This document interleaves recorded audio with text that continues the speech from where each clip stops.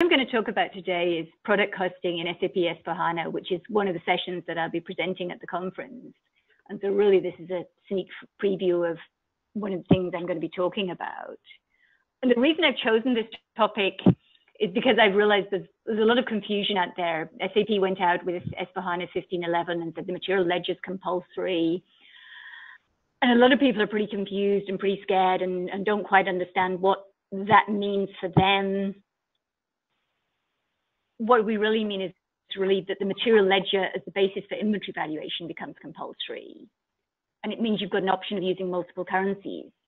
A lot of the other things that those of you who've been using actual costing or group valuation for a while associate with the material ledger continue to be optional.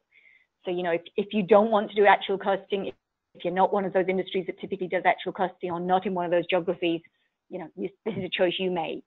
The same with the idea of group valuation. It's a choice that you make. Now, 15.11 was all about going to the principle of one, so having one way of doing inventory valuation, which was based on the material ledger.